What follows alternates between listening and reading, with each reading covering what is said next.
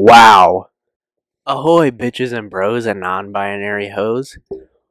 So today I saw Spider Man No Way Home. By the way, if you're wondering why my setting is different, my house is getting renovated right now and they're working on my room right now. So I'm somewhere else right now for temporary.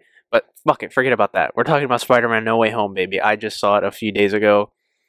Um, I took a few days to gather my thoughts and have my honest opinion out there rather than just go off, rather than it just be a first impression, you know?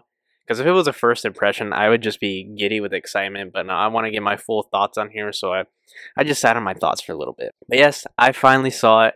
It's finally out.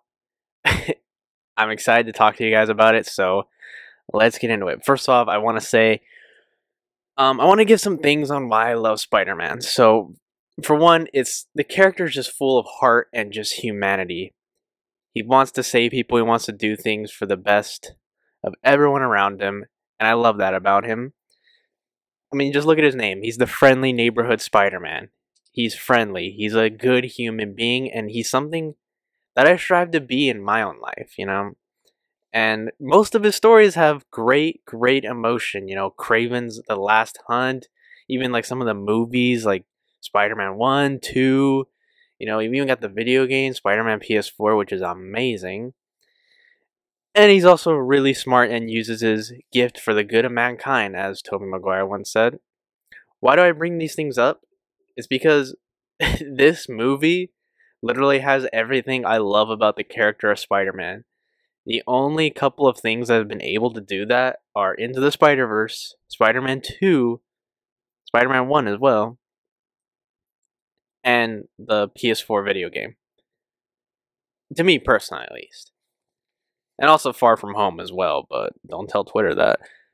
Anyway, so let's get into it. So, the movie picks up right after where Far From Home ended, with Peter Parker's identity being leaked out to the world. And everyone knows he's Spider-Man and they think he murdered Mysterio. So, to cure all this, he not only affects his life, but it also affects others' lives. So, to fix this, he goes to Doctor Strange for help. For a spell, I'm sure you've seen the trailer by now. By the way, there will be no spoilers at all for like the first couple minutes. And once I, flash this on the screen, there'll be spoilers so you can skip ahead. I'll put like a timestamp as well, just so you can skip ahead. Because I know it just came out and not everyone has seen it, so I don't want to ruin the experience for any of you guys. So, but anyway, Doctor Strange, he asked for a spell to wipe everyone's memory of it, like the Men in Black memory wiper. It goes horribly wrong because Peter messes with it, and it leads to a bunch of crazy stuff happening, like villains from other universes coming into his own. And that's all I'm going to say about the plot, because it is a wild, wild ride. I'll only be talking about things that happened in the trailer, right? Only things in the trailer I will be discussing, so I won't spoil it for anyone. One thing I really liked about this is I love how they showed the effect of what a superhero's identity leaked would be like, I thought that was really well done. It's just a whole bunch of mad chaos. It's just like a paparazzi to like the 10th level, you got like helicopters like always swarming in on Spider-Man. You got people always asking him questions.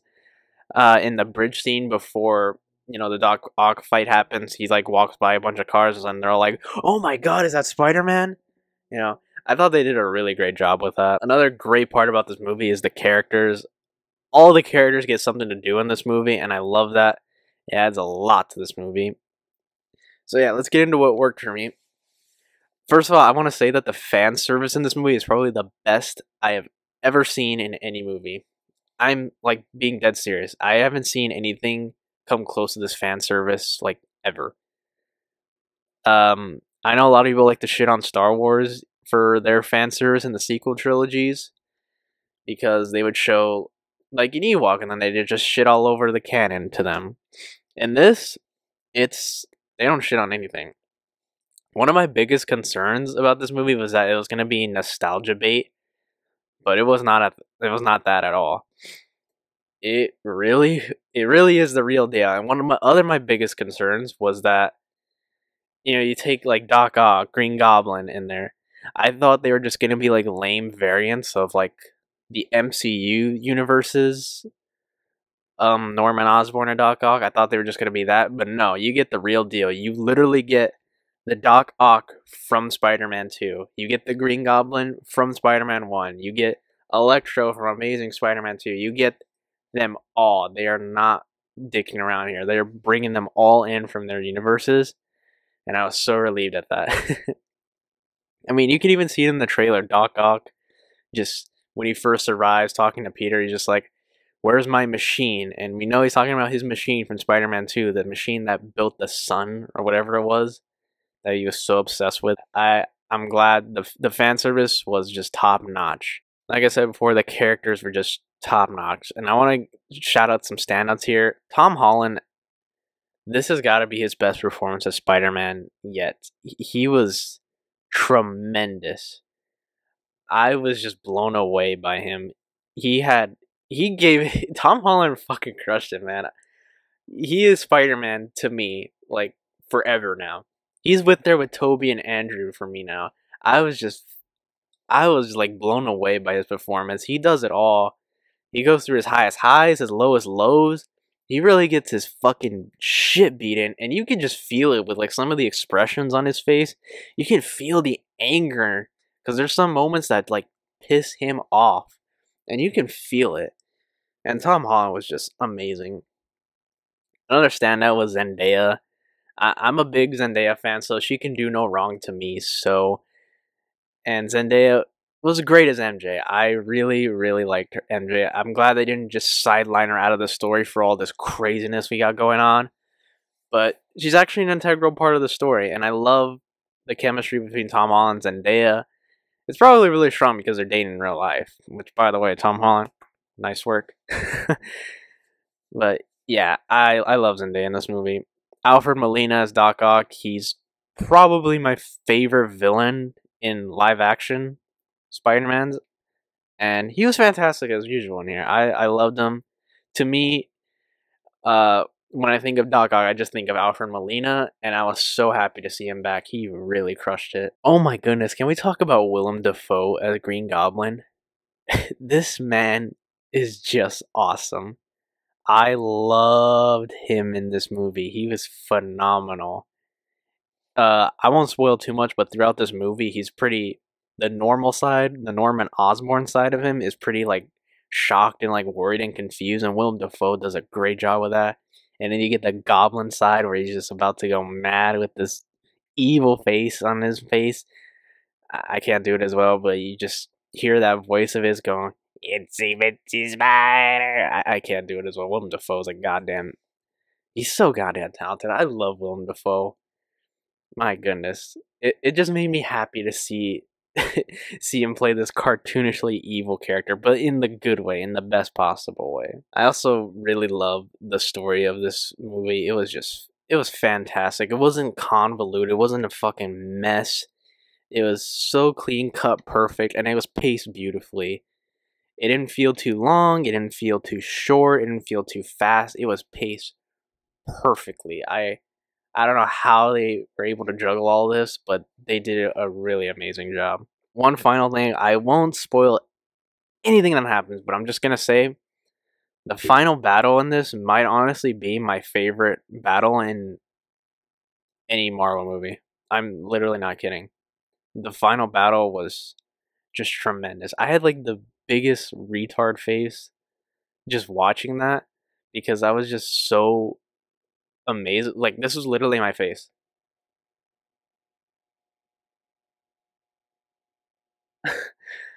It was just a face of happiness, just shocked by what I was seeing. I literally felt like I was a kid watching that. I was just fucking blown away by that final battle. Now, the things I really didn't like, well, not really. The things I didn't like were really minor, but I really felt that Sandman and Lizard were kind of wasted. Sandman, when he's introduced, you think they're going to do something great with him, but after that, they kind of just do nothing with him, and he's just kind of in the background, which is a little disappointing because I'm one of the few people, I guess, who really loves Sandman from Spider-Man 3. You know, a guy doing whatever he can for his daughter sympathizes with me, I guess. I don't know. But After that, he just didn't really do much in this movie, which kind of disappointed me. Same with Lizard, but I'm a little more forgiving of because I've never been a big fan of the Amazing Spider-Man Lizard. I like him saying like the '90s TV show, but in here, he's really just the monster. You know, the monster of the Sinister Five. Yeah, the Sinister Five. He really was just the monster, just an evil monster. That's literally all he was. But yeah, that's literally all I didn't like about this movie. Just those two things, and they were very minor things because the rest just blew me out of my fucking asshole. Okay, I'm gonna go ahead and give my final score here, and then I'm gonna talk about some spoilers. So, what I would give this movie is honestly a perfect 10 out of 10. The movie is just fucking phenomenal. I honestly think it's the best Spider-Man movie ever. This even beats Into the Spider-Verse, which is no easy feat for me, and Spider-Man 2, which is no easy feat for me because that was my childhood movie. But wow, this movie just elicited every emotion out of me, just happiness, sadness, amazement, excitement, and like I'm gonna be honest, I cried fucking tears of joy, and I watched it with my girlfriend. I was crying on her shoulder. Oh my god. I was just really choked up by what I was seeing. It really felt like I was a kid again watching this movie. It was fantastic. I haven't had a movie in such a long time bring me this much happiness and thrillment. Like I really couldn't believe what I was seeing. But yeah, this is a 10 out of 10 for me. Now let's get into spoilers. Oh baby, I am ready to talk about this. All right, 3, 2, 1. Okay, that's your warning. Let's talk about Toby and Andrew. Oh my god. I am not kidding when I say I fucking cried tears of motherfucking joy seeing Toby Maguire come to the screen for the first time in 15 years. Oh my god. I still can't get over that they managed to have all three Spider-Men together and they did it fucking well. They worked so well off each other. It's amazing the chemistry they had. Oh my god, I was just blown away. They were hilarious. I loved all their conversations, like them talking about like Toby's like web blood, and they're like, "Does it come out of anywhere else besides your arm?" Oh my god, it was fantastic. And also, Andrew really stood out. Andrew Garfield, man, you really stood out. I really honestly think Andrew Garfield should get his third Spider-Man movie after this because he was just fantastic. I loved him in this. I really underappreciated Andrew Garfield as Spider-Man. Until I saw this movie, I'm not gonna lie, I kind of changed my opinion on those movies. Not super drastically, but a lot because of how, when he's well written, he is fantastic. I was just blown away by him. But yeah, Toby, Andrew, and Tom, they were fucking fantastic. I still can't believe that happened and they got to be in a final battle together. And I also really love that it wasn't just like they just showed up at the end and saved the day. It was no, they played an integral part of the story. They were in the second and third act. They helped Peter defeat the Sinister Five. Like, oh my god. I can't believe they managed to pull that off. But yeah, let's talk about that final battle. That final battle was something amazing. That I have like no words for that final battle. It was like something I would play with as like a kid with toys, but it came to fucking life. I just could not believe what I was seeing. Like I said, I sat there with that retard face the whole time. It was unbelievable, man. The crowd. I went to a packed theater, so the crowd went crazy for like all the big moments in the movie. I've never been to one of those, but that was really exciting. I am gonna see the movie again, but probably with a not screaming crowd. I enjoyed it. Don't get me wrong. I enjoyed seeing people go crazy for Tommy and Andrew, but I like to see the movie with a little bit of silence. You know what I mean? But anyway, yeah, that final battle was fucking amazing. Holy shit! If you told me like 5 years from now or 5 years ago that Toby, Andrew, and Tom would be in a movie together kicking the Sinister Five's ass, I would have said you're fucking crazy. There's no way that's happening. But yeah, final battle was fantastic. Now, let's get into a good piece for me. My man, Charlie Cox, Matt Murdock, Daredevil, has finally come back. And close to his birthday, by the way. Good for him. Happy birthday. Late birthday. But wow. I know it was only one scene. I know I'm asking a little too much for a movie that literally managed to get Tobey Maguire and Andrew Garfield back as Spider-Man. But I really wish we could have gotten a couple more scenes with Daredevil. I'm sorry, but I'm just a big simp for Daredevil, alright? I've been waiting years for that show to come back in some way, and it looks like it might. Yes, sir. Man, it was just so good to see him back as Daredevil, being a lawyer helping Peter. By the way, when he catches that brick like that, when someone's trying to hit Peter Parker in the face, which by the way, it would have hit him in the face if it wasn't for my avocado at law, Matt Murdock. Oh my god, it was a short scene, but again, it filled me with joy as a big Daredevil fan. I love that show to death. If you have not seen it, I really don't know how you can not watch an amazing piece of Marvel content right there. But if this is pushing you to watch Go Daredevil, go fucking do it. You will not regret it. Which, by the way, I do hope the events of that show are canon to the MCU. I know there's talk of them decanoning, making like a new version of them or like a soft reboot. At the compromise, I'll allow a soft reboot, but they could like maybe mention the events, but they don't have to like, talk about them in detail. Like, you don't have to talk about like Wilson Fisk fucking crushing somebody's skull with a car door. I think you can safely avoid that. Or Bullseye viciously murdering an entire, journalist piece. I think you can avoid some things, but I do think you should make it canon. But yeah, seeing Daredevil is just amazing. As for the ending, it really made me super emotional. It was very, very sad, but really, really satisfying, and such a Spider-Man thing to do. I love Spider-Man finally learning what it means to be a hero and actually making the right choice, protecting his lover and his best friend Ned from his life after all these crazy things came spiraling out of control. I really love that choice, and I love that he's on his own now. I didn't mind him with Iron Man all the time, but come on, Spider-Man's at his best when he's on his own. I mean, just look at the video game. But wow, I'm like, that ending got me so excited to see like what the future holds for him now that he's alone.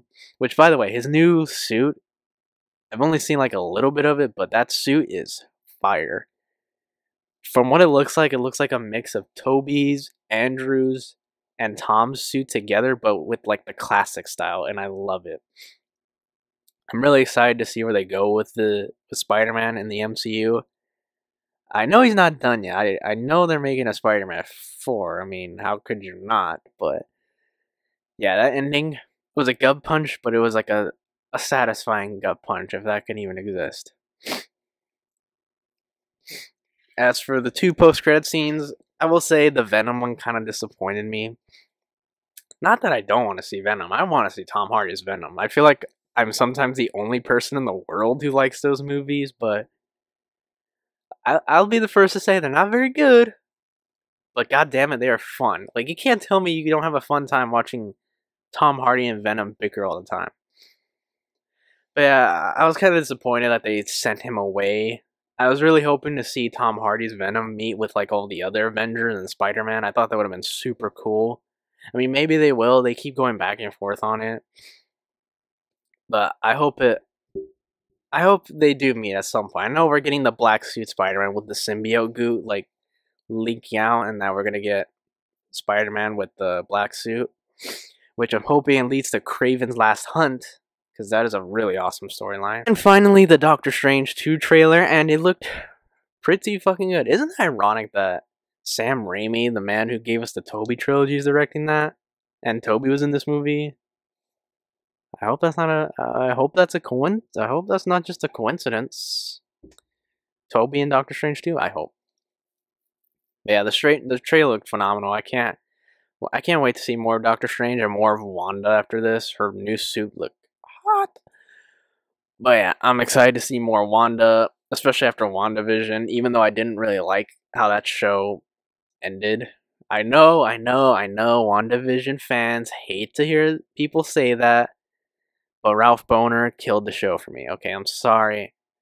But the ending, the last episode is just not very good. I'm really sorry, but it's just not good, and you need to get your head out of your ass because that shit is abominable. Elizabeth Olsen always carries. Okay, now, but yeah, I'm excited to see where they take this direction of the multiverse for Marvel. It's a really amazing concept, and I think this movie really showed it. And I hope they just keep going with it for as long as they can. You know, bring in other characters. Characters I would like to see. I would like to see. I know Deadpool is eventually coming, but I would like to see the Fox X-Men. You know, like Hugh Jackman, Wolverine, Halle Berry as Storm, Professor X, Magneto. I would like to see them in the MCU. They would be fantastic. So yeah, we're at the end of spoilers. Nothing, no more spoilers. But yeah, my final thoughts. I'm gonna be honest. This is probably the best experience I've had in a movie theater. I went to the first showing in my town, and the crowd was crazy. I went there with my girlfriend. It was a tremendous fucking time. I'm so happy we got to experience it together. Whew. It was just wow. Like I was just speechless for the first 5 minutes after this movie was done. I just couldn't believe what I just saw. But yeah, this movie is a solid 10 out of 10 for me. This is by far the best Spider-Man movie for me now. And I'm not exaggerating it because I just saw it recently. I really doubt my opinion will change on it because no movie has been able to just pivot emotions out of me like this before. No movie has ever done that for me. But yeah, guys, I hope you guys did enjoy this review of it. I had a blast. I hope you guys did see it, and I hope you guys see it as soon as possible because spoilers are are rampant throughout the internet. Um, if you haven't seen it yet, I'd best stay off the internet for a while because if you go on literally anything like Twitter, TikTok, even Facebook, you go on anything, even YouTube. I know a lot of people got spoiled by YouTube recommending clips that the UK posted earlier. But yeah, I recommend staying off the internet because the spoilers are fucking rampant everywhere. It's like a wildfire in there with Spider-Man spoilers. But yeah, I do hope you guys see it if you really want to see it because I really think a lot of people are gonna love this movie. It's got everything for anybody, any Spider-Man fan of any of the trilogies. It's got everything, and I loved it. I fucking loved it, and I'm not even kidding when I say this. This might be like one of my favorite movies of all time. It's literally in my top 5. I don't know if it would be my favorite. It honestly might be my favorite. I'm not like over exaggerating because all of my other favorite movies have never been able to give me this energy to talk about. You know, they've never. I can't even fucking speak properly because of how excited I am over this movie. But yeah, no movie has made me like this. No movie. And I loved it for that. Everyone did a fantastic job. The passion was just put inside this movie. The passion was all there and it showed. Everyone crushed it. And I'm so happy that I got to see a movie like this before I eventually perish. Yeah, I hope you guys did enjoy it. Make sure to like and subscribe. If this is your first video here, I do Let's Plays on the channel for those of you interested. For Spider-Man fans, I did Let's Play Spider-Man PS4 and Miles Morales. So if you're interested, go check those out. I've played various games. Just go through my playlist and you'll see, you know, like Last of Us, Resident Evil, Final Fantasy. I've played a lot of games, so I do hope you guys check it out. Yeah, I hope you guys did enjoy. Make sure to like, subscribe, and I'll see you guys later.